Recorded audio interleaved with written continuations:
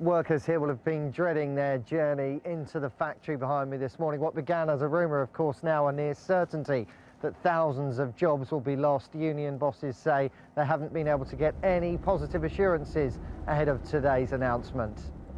We've not been given any reassurances or comfort from the meetings today. We've been told that there will be a briefing for all staff tomorrow, and tomorrow I suppose it's a case of all will be revealed.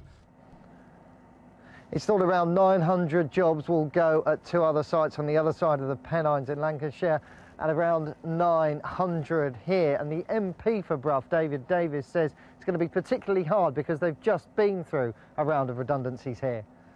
This sort of news, or rumour, let's be frank, to break over a weekend when people in a plant like this have only just got through a major redundancy programme is not the way you'd want to organise something like this.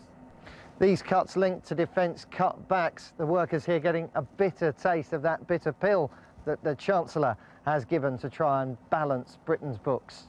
Greg.